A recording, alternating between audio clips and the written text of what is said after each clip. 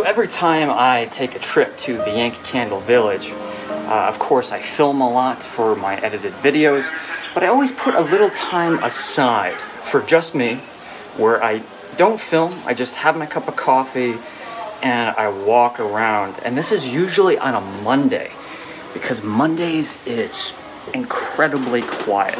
And today is Monday and it's very much quiet. So I thought I would just take a quick stroll to see some of the new changes and modifications. Nothing has really changed. It's just they have cleaned up. I think because of COVID, they have made a little bit more walking space in some areas so people don't congregate. But the effect is actually really nice. All of the lights here in the snowflake factory, all of the twinkle lights, the thousands of twinkle lights have been changed. I'm noticing that they have put these cooler lights on the trees compared to the warmer, more amber colored twinkle lights. And it just gives it that extra bone chilling feeling of being outdoors. And of course, the snow still does fall every 4 minutes here in the snowflake factory. I've shown you all of this before, but the stone, the AC, the lights, the trees, the forested area, the sound effects. But something else I noticed has changed. By dimming the lights, which they finally did, it creates this complete nighttime enchanted feel. It completes everything that I felt that it needed, because you have the cool lights on the trees contrasted by the warm lights coming from inside the windows. Just walk through it. Oh my God, it really is. I'm getting chills. And I love these little tucked away little corners, these little tables. This little bear here, usually he is in front of a mountain lodge, the Yankee Candle scent. This is usually like it's where it's on display for sale. But let's take a walk into the courtyard.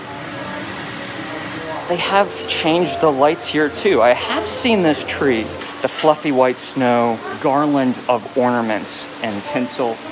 With a little bit of imagination, you can totally believe that you're in a completely different place, in a different time. Somewhere we're in a fictitious fairyland Bavarian village. Donner is still hidden up there. I was so worried that with all of the modifications that they would take him down. He was lit, and then the light burned out one day, must have been years and years and years ago, but they never took him down and they never replaced the bulb. And he continues to be, I think, the coolest Easter egg in the whole village here. Donner just chilling by himself up on the rooftop. What would a trip to the Yankee Candle Village be without a stop in the Nutcracker Castle? The facade looking as gorgeous as ever. This seat right here is usually my little secret spot. I come here, have a seat, this little bench, and there's a nice little place to put my elbow so I can relax. It's always nice and chilly in here.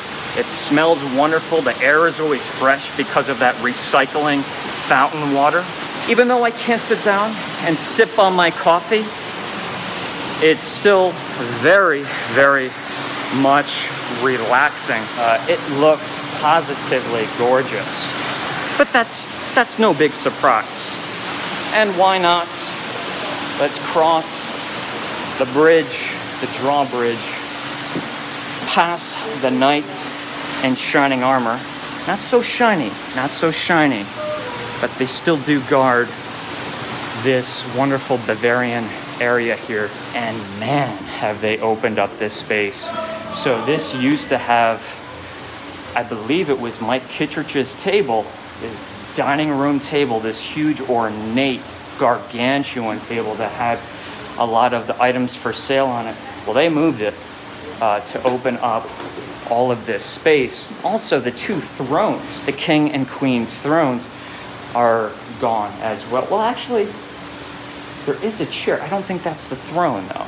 I think that's just a different chair, but they have stuff on it to make sure that people don't have a seat, because they're not allowed to do that. But a part of me, I have to admit, really does enjoy seeing it so open and not as cluttered as it usually is.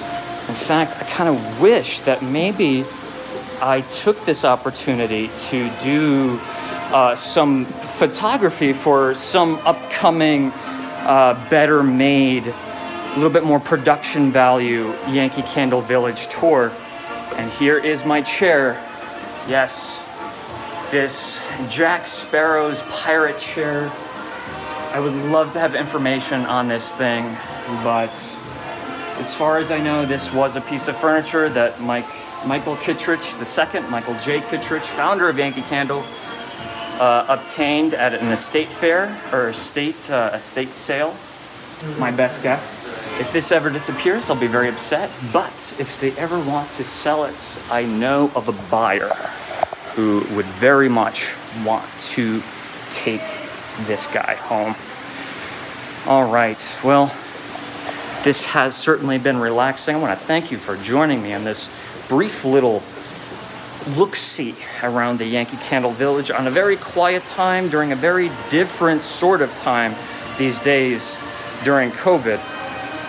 Not a whole lot of celebrating of Halloween this year for the Halloween preview party, but it was fun nonetheless. I had wonderful time chit-chatting with a lot of folks who've watched me on YouTube, people that I see here every year. It was a really enjoyable time.